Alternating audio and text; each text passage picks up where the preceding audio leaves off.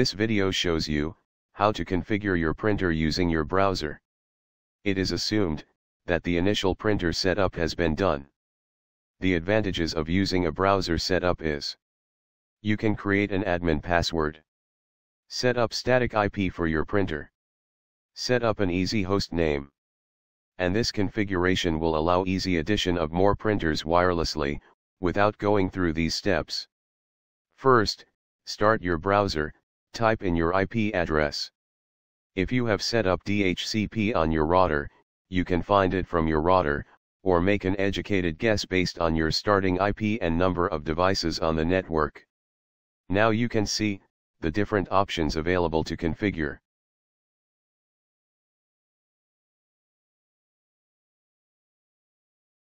Here you can add a password.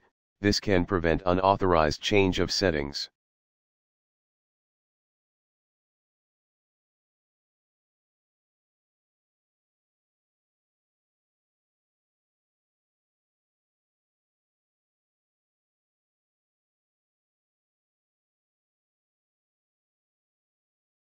This is where you can change your SSID, passphrase or security.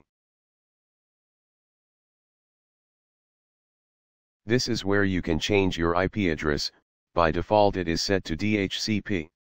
You can change it to a static IP by selecting Manual. Enter the IP address of your choice, make sure it is in the same subnet mask as your router. I change it to a static IP for easy access using a browser, and a new printer setup.